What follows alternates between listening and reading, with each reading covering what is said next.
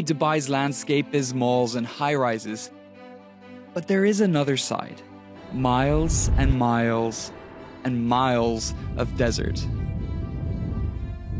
Home to dozens of species of wildlife.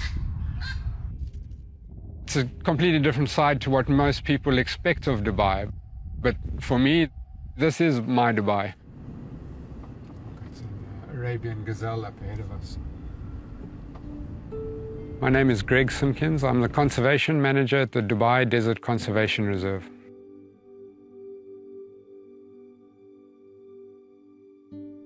The DDCR was set up to develop Dubai's natural flora and fauna, including the iconic Arabian oryx, which used to be extinct in the wild. We started with an initial reintroduction of 70 animals.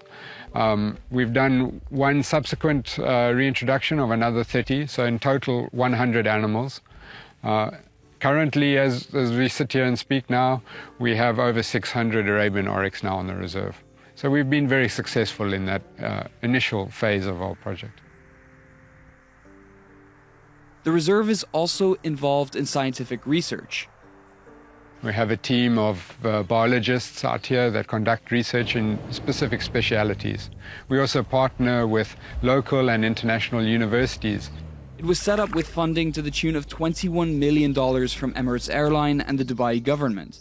Today, around 5% of Dubai's landmass is dedicated to the project. The number of visitors is rising. The reserve as a whole is extremely popular. You know, for a protected area, we get over 300,000 visitors a year. These come in with both the Al Mahar Desert Resort, which is a sort of premium product within the reserve, but we also have a large number of visitors coming in with select tour operators. Al Mahar is the only hotel on the reserve. Most of our guests really enjoy the privacy, the tranquility. They love the desert-based activities. The desert does not appeal to everyone, so it's certainly a very niche market, very high-end clientele. Many of these guests also have an interest in nature conservation.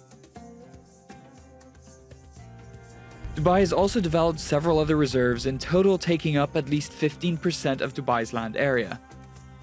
With the Emirate looking to welcome 20 million visitors in 2020, the preservation of Dubai's wild side isn't just good for business, but good for the planet too.